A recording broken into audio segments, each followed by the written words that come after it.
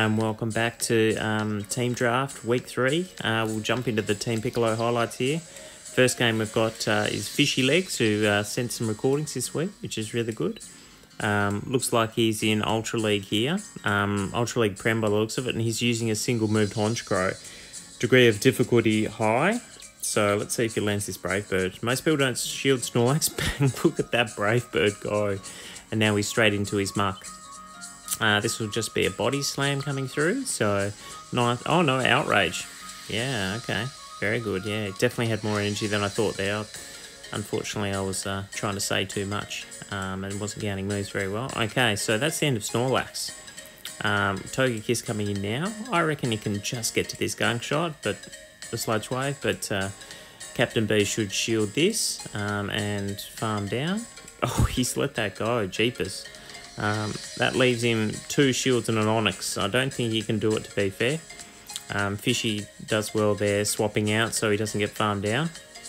And these crunches will do a fair bit of damage, but head-to-head, especially with Frenzy Plant being such a broken move here, I would say that he can just take both shields here and probably wear a crunch and get to potentially a third Frenzy and finish this off. It's such a busted move, and Venusaur is very attack weighted, so yeah, as you can see there,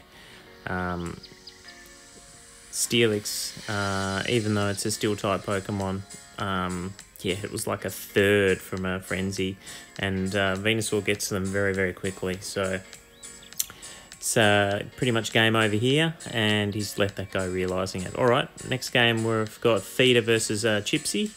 Looks like we're in Great League here, just Great League Open by the looks. Hard counted on the lead there, but Feeder's staying in with his Swampert. Now, remember, we're on the 30-second timer at the moment, so these games will be pretty heads-up sort of play, and you can't really afford to farm up and stay in for very long because it desyncs the switch timers, as you'll see here. Chipsy's already got a chance because Theta decided to stay in and farm with the Swampert. So anyway, throwing another Weather Ball here. The Vigoroth will get to the Body Slam and just KO. CMP there. I reckon Chipsy will just let this go. He's got that Vigoroth very low, and he can just come in and grab a little bit more energy. Definitely needs to, I'd say that's a Shadow A-Bomb too, so definitely needs to keep his shields for them. Swampert coming in now. What we decide to do here, shields that. I reckon that'll one-hit KO too, so he's just swapping out straight into A-Bomb. And, oh, it's Scarm in the back. Okay. Very interesting. So A-Bomb's got a bit of a lead on energy here, and I definitely know in the Ultra League version, it's A-Bomb can win the 2-to-1 shield, so we'll just have to see how, and it's got energy advantage too. No, he swapped out there, and oh, this would be interesting actually, because he'll be able to farm down here, throw a Weather Ball here and farm down, and that will leave him with some energy against the Scarm. So let's see what happens. So yep, hits that, 2, 3, oh, farms down. So he's got enough energy to do this. Another Weather Ball coming through. I reckon he's going to get there. So first one grabs the shield, and the second one will KO. So pretty tight game, lost lead, but desyncing the switch timer and having A-Bomb in the back, which pretty much nukes everything that doesn't 100% resist it. So good work from Chipsy there. All right, into the next game here, straight into it. It looks like it's Rick Nevolt versus Ash, and looks like we're in Johto here. So Ash throws the Blizzard, obviously not terribly effective, and they're pretty much hitting each other with pillows at the moment. Hydro Pump not very effective, but does a little bit more damage. Obviously Azu is a bit more of a tank than Polly, but he saves some energy and he tries to snipe with the Venusaur, but unfortunately here he's absolutely hard countered. And it was a very quick swap there, so there's not going to be enough desync, although Ash does have the potential to snipe here because I think he does have a Hydro saved up. So with this shorter switch timer, that is the secret to being able to... oh, but he throws. And that's the way to sort of stop it from happening. But yeah, the secret to this switch timer is essentially to save a move and then try and snipe on the other side and start to desync the timers. But it hasn't worked on this occasion. Rich is very much onto it, and he's looking in pretty great shape here. Just going to spam the weather balls, and he's swapped out again. Probably not the best move. Not sure what he was trying to do there, but he knows the Scarm's coming back in. He's just going to cop that. Probably shouldn't have swapped out, but he was trying to keep that alive, knowing the Scarm's there. But he's going to cop the Ice Beam now anyway, so it hasn't really affected too much. And Rich is onto it. He doesn't want to get farmed down, so he's brought the Scarm in. He'll shield a Weather Ball here and then go into the back end, and it's Umbreon. So he can Brave Bird here. It's going to leave him... Oh, yeah, it doesn't shield. It's going to leave him probably to get KO'd here. But as we can see, and now this is Super Spice, he's got Donphan in the back. And Donphan absolutely destroys Umbreon. As you can see there, fast moves damage is crazy. Tries to sack swap, but obviously doesn't know the move count on any of that stuff. And yeah, he was always probably just going to farm the entire way down. So not even going to throw a move here. Bang. Donphan for the win. Alright, next game we've got Salibra versus Dussi. Always a good contest here, but Dus has always had the upper hand in these matches. Pretty sort of neutral lead here. Oh, Dus gets the extra Volt switch through. Leaf Blade coming through on the other end, so he lets that one go. And he's going to Focus Blast here, which is actually resisted, so probably better off going for the Thunder Punches there. But just let that go. And he's going to go for the farm down here, but it's going to cost him a shield, so was probably better off just throwing the Thunder Punches there, because he's lost Switch, and she's not going to give much farm to his Gallade. So as long as she's got an answer here, Empoleon, wouldn't say it's 100% an answer. He's throwing the Leaf Blade here. Let's see what she decides to do. Lets that go. Hopefully she knows her move count. I would have, if he got the nuke there, it would have been all over. Anyway, now he's going to let that go.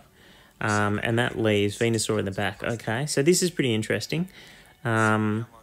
Maybe an aggressive farm down. He shield once and aggressively farm down. So let's see if he could have done 1, 2, 3, 4, 5. Yeah, look, I think he probably could have actually farmed it down there, but he's thrown at the last second. Have to see what's in the back. And it's Snorlax. Okay, Shadow Snorlax. All right, so yeah, pretty much game over here. Unfortunately, he'll be able to get to 3. He'll be able to get to 3 Frenzy Plants, but with the shield, yeah, unfortunately, she'll be able to get to the Body Slam that'll KO in a minute. So looks like it's all over here. Let's see here. So she'll shield this one, and she must be at the Body Slam right now, and that'll KO. So pretty tight game. Pretty tight game. But yeah, well played in the end to Salibra there, and it's not easy to beat Dus, so take that win for sure. Alright, so now we're going to go into Team Antag highlights. They've been catching up on Team Piccolo, so we'll have to see what they've got for us today. Alright, so it looks like we've got Chipsy versus Antag here. Not an ideal lead for Chipsy here, unless he's got running Shadow Ball. So the Meteor Mash is coming through. He shields there. And what's he trying to do? He's swapped out. Okay, he swapped out, but not bad. He's caught the move on the Snorlax. But yeah, we'll have to see. Actually, you know what? We'll have to wait till the Mewtwo comes back in, but I think that was actually not running Psycho Cut. We'll have to check that one when it comes back in. It just looked a bit weird with the animation, so we'll just double check. And it would explain why he couldn't really get to a move, or why he didn't throw anything. Alright, so Mewtwo comes back in here. This should be a Side Strike. Oh, he's got Ice Beam. Oh, very nice. Then he's swapped straight out again into the Mamo. This will be a Dragon Claw coming through now. Can definitely take it, but probably doesn't want to. Where's that one? But unfortunately, this is just hard counter city here. He's going to throw the Bulldoze, which will get the shield. But yeah, I'm just... Maybe he would be set up for a decent... No, it's going to farm him down. He doesn't let it. Throws the medial match here, which he's got the shield for. Still just need to see the fast move there. Yeah, no, he's running Confusion, which, yeah, not ideal for not ideal at all for Mewtwo, and yeah, he's going to get absolutely smashed here, unfortunately. Mamo in the back's just going to get, yeah, Metagross OP there. But, yeah, wrong moveset on Mewtwo there. Definitely don't want to be running that. All right, now we've got a reverse switch in the Dusi Celebra. We did see Celebra win one. All right, so let's see what happens here. Selecting to stay in a long time here. He's going to throw the body slam, and she's letting that one go through.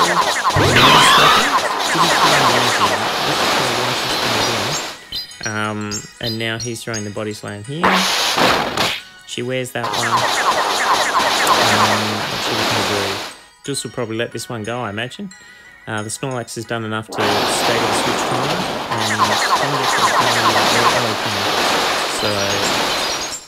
so yeah, hopefully Celebra's onto this. If not, this is oh, needed to invest a shield there, had to.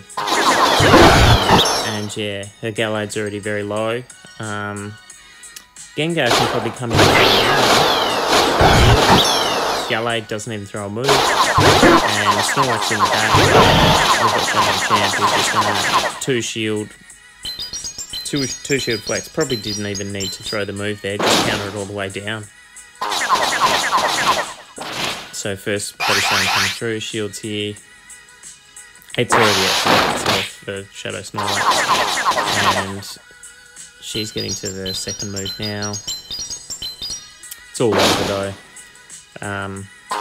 Yeah, even so the next move will come through, shielding here, and I think she finds the counter there, so yeah, didn't even need to throw a move there, would have been slightly quicker than throw, but bang, see you later. Oh, sorry, that was Dusi doing that, so yeah, gets his own back there, and I think he won that fixture 2-1.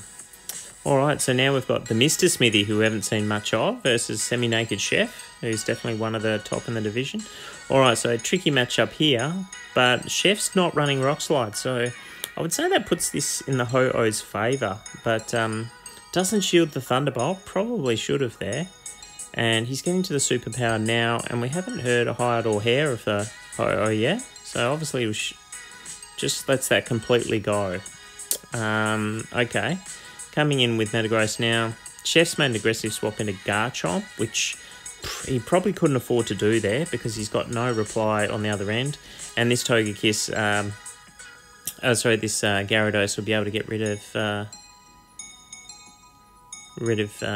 this Garchomp. I'm just trying to work out the matchups. So yeah, okay, he swaps out there. He's being aggressive on the swaps. Shields the Crunch. Definitely didn't need to shield the Crunch.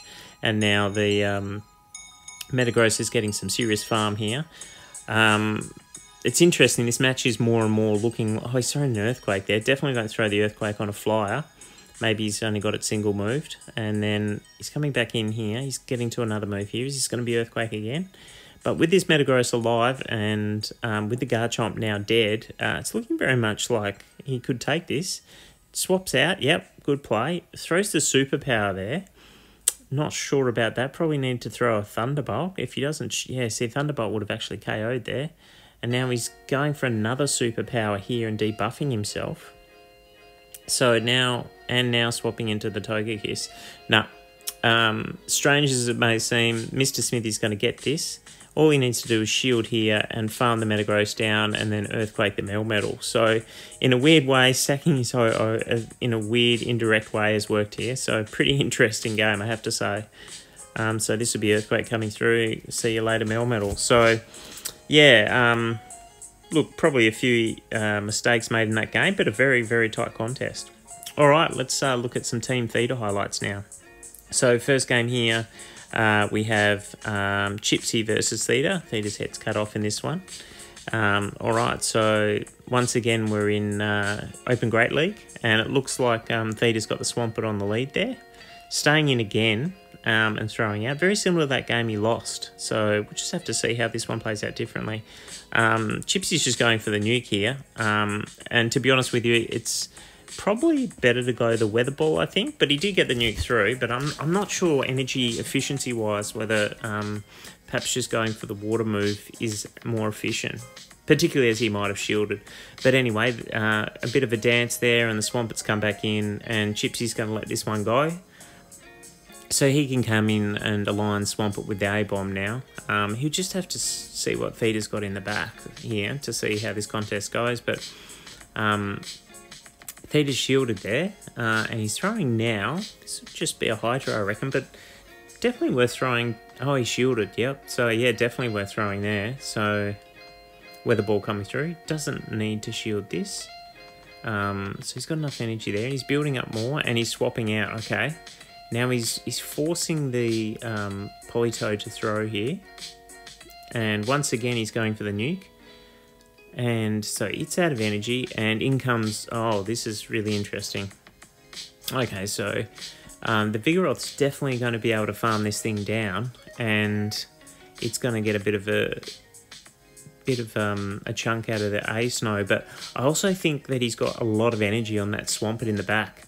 Yeah, okay, he did. Yep.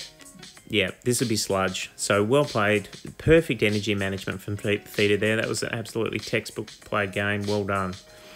All right, now we've got Hawk Aussie versus Antag. Obviously, we saw a game in the reverse fixture against these two. So Dragon lead from Hawk here. Pretty neutral, this sort of matchup. Obviously, the Mewtwo demands that you shield, but it by outpacing. But obviously, the Dragon Claws here...